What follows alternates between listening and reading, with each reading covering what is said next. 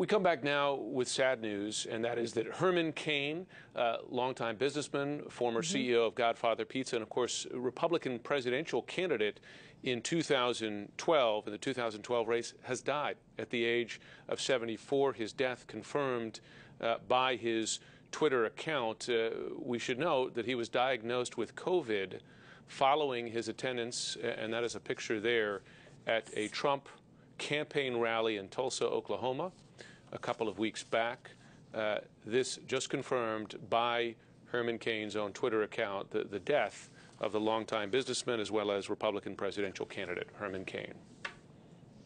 He was only 74 years old. Let's read this tweet and keep it up on the screen. This is, again, his official account. Quote, "You're never ready for the kind of news we are grappling with this morning, but we have no choice but to seek and find God's strength and comfort to deal." Our thoughts are with his family, but of course today. And Jim, again, as you said, quite a successful businessman, quite a career leading Godfather Pizza. He started his career back in the mid-'70s, working at Coca-Cola. He went on to Pillsbury, went on to Burger King, became president of the National Restaurant Association. And then, of course, I think so many came to know him when he did run for president back in 2011 in the 2012 campaign. Of course, during that, he penned his memoir, This is Herman Cain, My Journey to the White House. Again, a supporter of the president who went to that rally on June 20th, Jim.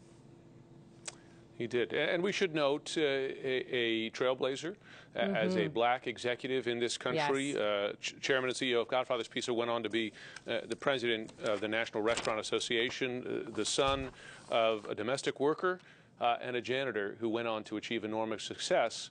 But of course, another American of those more than 150,000 who now lost their lives to COVID. Joe Johns, a remarkable life, and notable, must be noted, that he apparently was infected at a Trump campaign rally in Tulsa. Is that right?